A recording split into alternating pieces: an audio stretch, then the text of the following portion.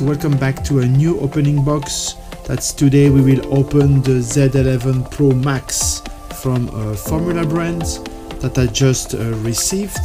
So we will go through the open box together, and after that I will connect it to my computer and see what is inside. So let's open it together. Here is the machine.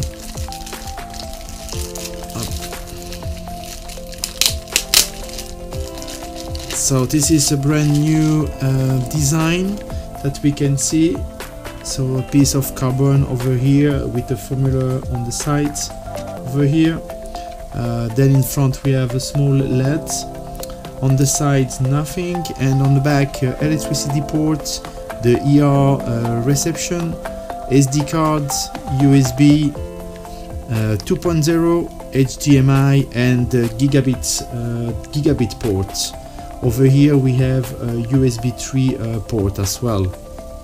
So this device has MyTV Online 3 pre-installed. So there is a CPU ARM Cortex A55, which is Realtek RTD1319 there is a GPU Mali-G57 MC1. There is 4 GB of RAM at 2400 mHz. There is a storage of 32 GB. Operating system Android 11, and we have a format decoded. We have AV1, 4K HDR plus, HDR10 plus. We have HFG, HEVC. On this device we have a Widevine L1, L3. There is a Bluetooth 5.0, and especially this one, the Max, has the wireless AX, which is the 6th generation.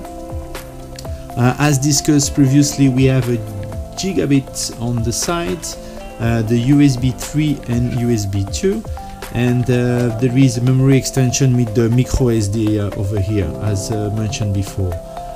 Mainly this device it's with MyTV Online 3, and there is the universal search that has been developed with this new architecture, and the multi-portal, but this we will discuss it later when I will connect the device to you. Here on the box there is up again, so the ER sensor over here. There is the HDMI cable, the battery for the remote, the electricity connector, and we do have a remote, which is the ER remote that is currently in all Formula. It's up over here, so it's nice and handy in the hands. Buttons are very smooth, so it's a nice remote that you can grab into the hands, very nice. And this is the version 3 of the remote as well. So it's another version as well. So we will connect the device and we will discuss about it.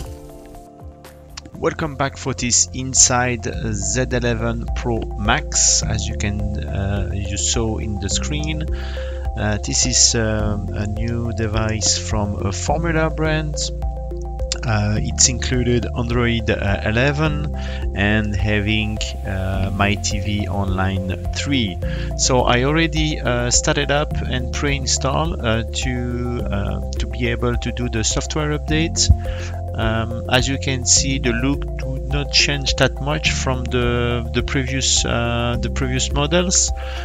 Just at the icon of MyTV Online 3 there is the 3, of course. So let's go inside it. Over here I think the design has been rebuilt, the architecture as well has been rebuilt, some policy that you need to accept, and then you can add the portal or add the M3U lists, and adding the content sources is pretty much like this. where you have a device and then more settings, and you can parameter different things, login required, and as well this My TV Online 3 allow multi-portals connections, so which is really good features. And then over here you can add your M3U playlist. Going back, we can see that a little bit the menu has been changed. Then we can go through the settings, where you have the menu language, subtitle, the closed captions, the audio, the USD timeouts over here in the screen. So DVR option as well to activate time shift, yes or no, but the time shift you always need to add extra USB. It's not included inside the hard drive of the device. And then here you can reset user preferences. I will not go through all the different options because there is so many options that we can discuss. The good features, it's a EFR that you can divide based on the TV, on live TV or VOD or series. That's, I think it's a pretty cool new features. There is as well, you cannot see it here, but you have a PIP function where you can have multiple screens or a second screen when you are already watching another. So that's as well a cool features. And the last one will be the universal search, that you basically do a search and then it will go through all EPG, so the electronic program guide into the live TV, and show you what you are researching. And then it will propose as well to do the same research on the VOD or on the series. So basically all the inside menus are included into the research, which is different but pretty cool feature. Over here YouTube, of course. Then you have the market.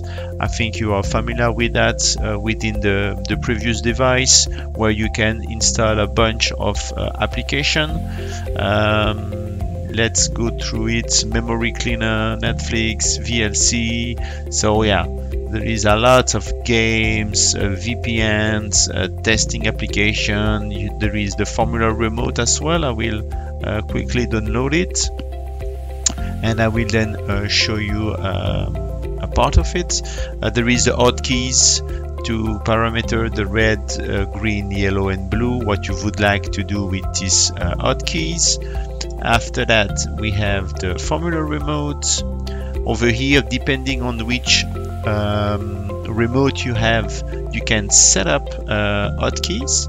So based on the 2 or 3 or 4 dots that you see at the bottom of the remote, and when you are here you can parameter things that you wish, or parameter the setup as you prefer basically. So over here, the double tap, I can choose go to VOD, live series, or start recording, go to the V format, open the mouse, or whatsoever. There is a bunch of options that you can set, which is pretty cool to personalize your hotkeys. Then the color keys as well. That's it for the Formula remote. Otherwise there is a GTV BT1, but you need to connect, and as well you can use it to control your audio bar basically. Let's go out. Hotkeys we discussed. This is the software updates. So every now and then you have new updates, fixing bugs, and you can see the date and what has been fixed. So fixed PIP enabled, failed to load some VOD errors. So it's pretty cool having the system all the time updated. The power modes, what you do when you press the STB button, if it's going to standby or shut down. The network storage as well. Then through the settings you have Android 11, so I think you are familiar with that. There is the apps where you can clear the cache of the apps that you are using. The device preferences, when you can enable HDMI CEC to turn off, for example, your TV when you turn off the box.